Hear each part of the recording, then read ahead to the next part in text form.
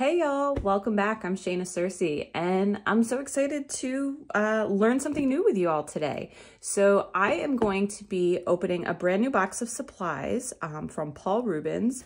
A representative from Paul Rubens reached out to me and asked if I wouldn't mind trying out a set of their oil pastels. These are specifically meant for, or designed, this particular line for florals.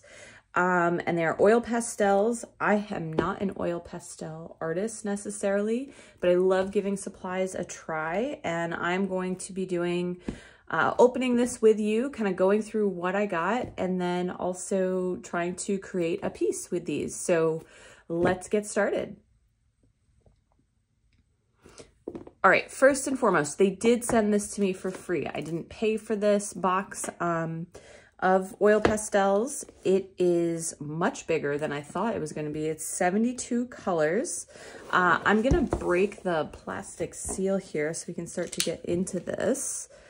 But it came very nicely wrapped, quickly shipped to me. And like I said, I thought when they said, oh, we'll send you a box of pastels to try and just give us your honest review on them. I thought it would be like a tiny little box like this. This is huge. Look at this. So 72 colors, oil pastels, kind of a beautiful box here. Here's the top. Just set this aside. I had to like clean off my desk to make space for this. All right, so it has a booklet inside. And it has a list of a bunch of their other sets, 144 color set here. And some instructions on how to use them. So it goes over instructions. Maybe we'll use these or follow these in order to create a piece. I mean, I have used oil pastels before, but I don't regularly create with them as an artist. Interesting. So I'm looking at, this is a 48 color palette, the 36 color palette, the 60 color palette, and the 144 color palette, but there is no description of the 72 color palette. So this one is 72 colors, but all of their palettes in the little book here only have different numbers of colors. So we will, oh, and there are different, so these are different sets. Basic color set, the pearlescent set, the macaron pastel set. So maybe there's something else inside. Let's keep going. All right, so a nice, beautiful foam layer here to protect them. And then here they are. Look at so many colors. How pretty. Ugh, brand new art supplies are always so pretty and so fun. So lots of different variety of colors here, which is really awesome. And then, let's see, how do I even choose where to start? So the oil pastel, they are labeled. It's very tiny. The camera probably cannot see it with the colors on the side. All right, so these are our colors. Let's get into creating something. All right, so here we are. I wasn't sure what paper exactly to use with oil pastels.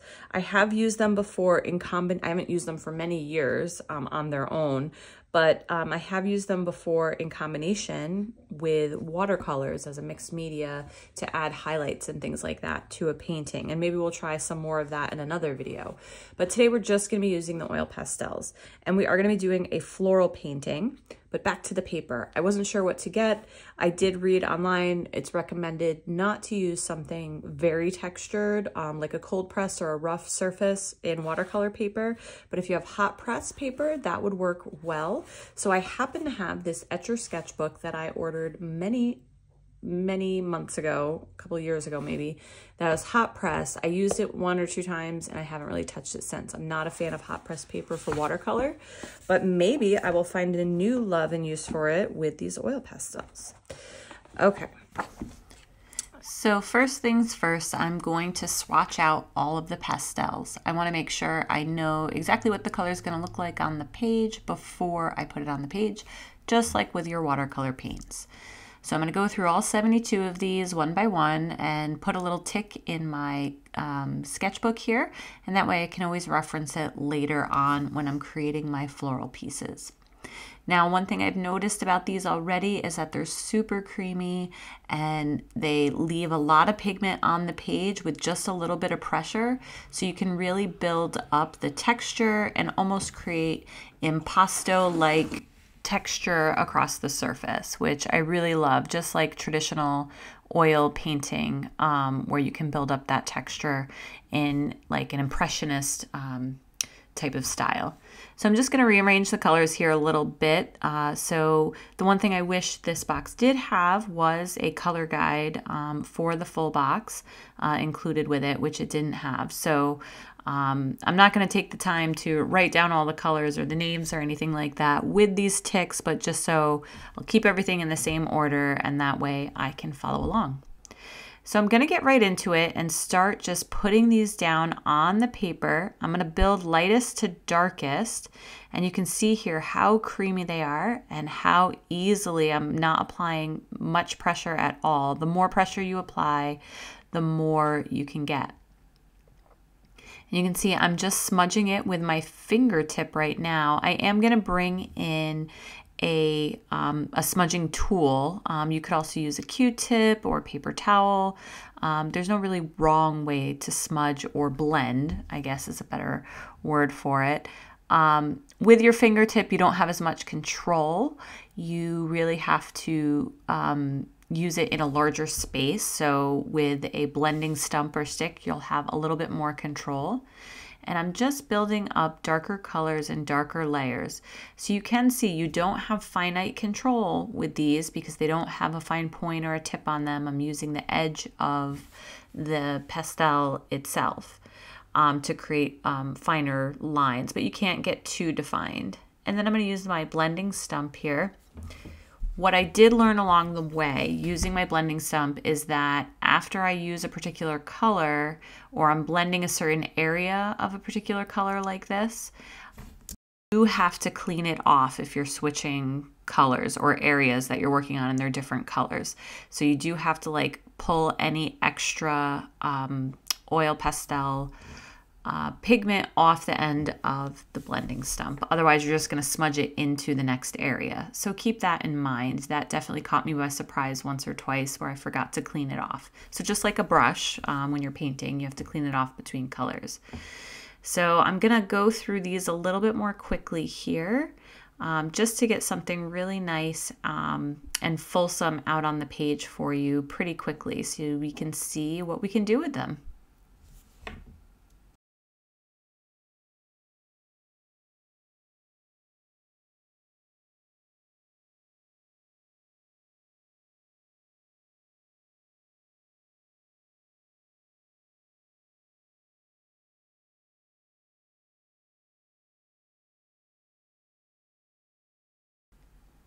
So working lightest to darkest, I found works really well with these, and also not necessarily layering all your colors, but leaving the lightest parts light and placing colors next to each other that you might want to blend together, but not necessarily over top of each other, can work really well.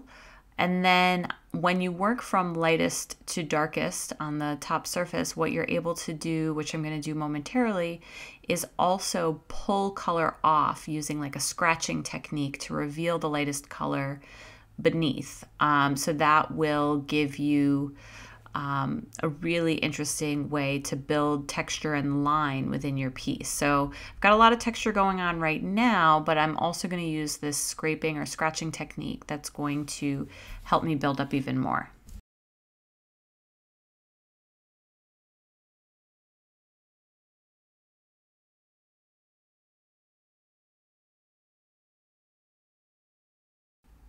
One thing to note is that if you are not someone who likes to get your hands dirty at all in the art making process, these might not be for you.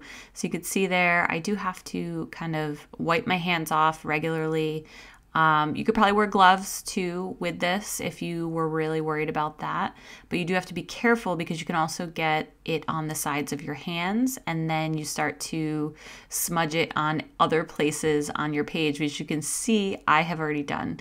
I am already making a mess there down below, but that's okay because I'm just practicing here and seeing what the material can do. This isn't a final or finished piece. Now, creating these centers was my absolute favorite part of this flower.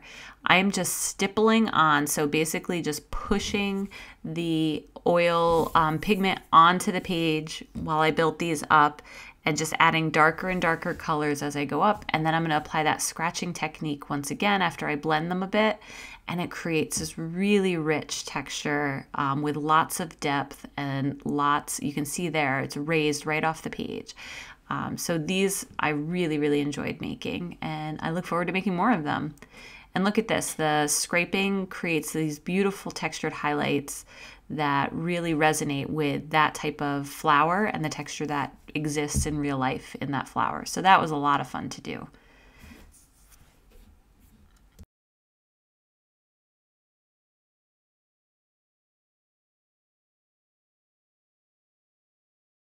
So here I just pushed some darker pigment on, and I'm actually using my blending stick to pull out some of the darker color in thinner lines there. So that's a way I got a little bit more control over thin or finely detailed lines in a darker color, was by just putting a little lump of it in the center where I wanted it and pulling it out with the tip of that finer pointed blending stick. Now the stems on this I really struggled with. I tried to go from lightest to darkest, but I ended up struggling with the control here, as you can see, and my stems get really fat and chunky and aren't really doing what I want them to do. So I have to practice some more with that. What I end up doing is I try my best to make these stems work. They don't work, so I blend them out into kind of a hazy background, and then I try again by putting darker colors on top of that. So you'll see that here. But it's all about the learning curve. Sometimes you're just not sure what you're capable of, or what the supplies or materials are capable of. So you have to give some things a try, and ultimately I was happy with it in the end. So you can watch me kind of go through that struggle here with this particular stem on the right. I tried everything I could to kind of make it look right, and I just couldn't get there.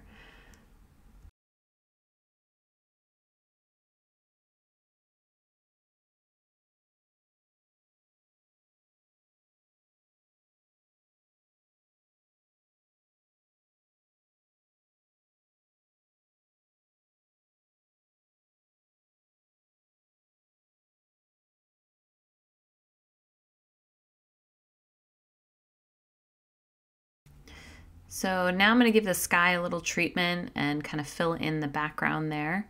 One thing I did notice is you do have to sometimes clean off your pastels before moving on. So you can see my white had a few little dots of red on the end still, or pink on the end. So you do have to clean those off before applying it again. So you might have to wipe the end off with your paper towel. So I'm just mixing a whole bunch of blues here to kind of see what I can do. I'm going to blend them together with a paper towel. I'm going to add more layers of white on top to see what that looks like. Ultimately, I get to where I need to go, or to a fun kind of looking whimsical sky, but not necessarily exactly what I intended when I first set out, but I'm not really sure what I intended. I was just kind of playing my way through this piece.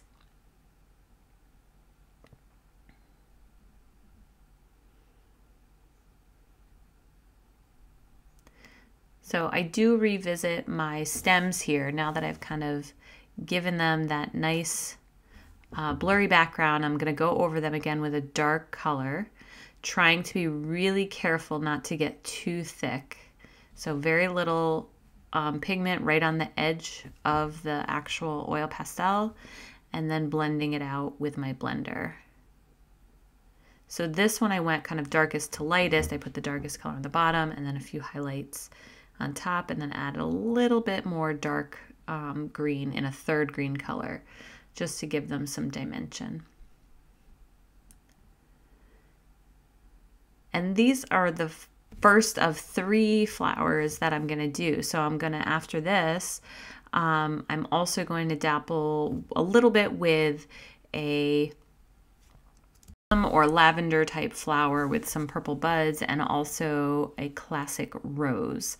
So stay tuned for that. Let's take a look. But yeah, these are super fun to play with so far. So I'm really excited to have them and have the opportunity to create with them.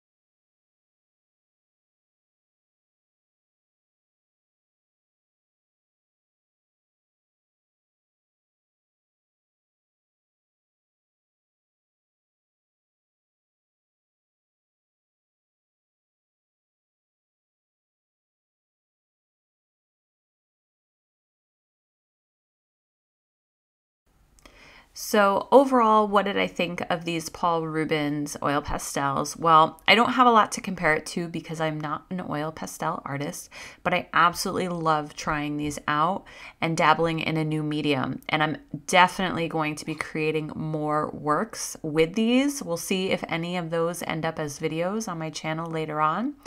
But these were really wonderful. They were super creamy, easy to build up texture. Really great to color choices, lots of different colors to choose from the subtle light pastel colors to some more vibrant, rich, heavy colors. It was really great. I had everything I needed at my fingertips in this particular box for florals. So thank you, Paul Rubens, for sending these to me, and thank you everyone watching for trying them out with me. Don't forget to check out the link in the description for links to these particular oil pastels online, as well as my social media and my Studio Crew classroom links. And happy painting, y'all. Thanks again. Bye-bye.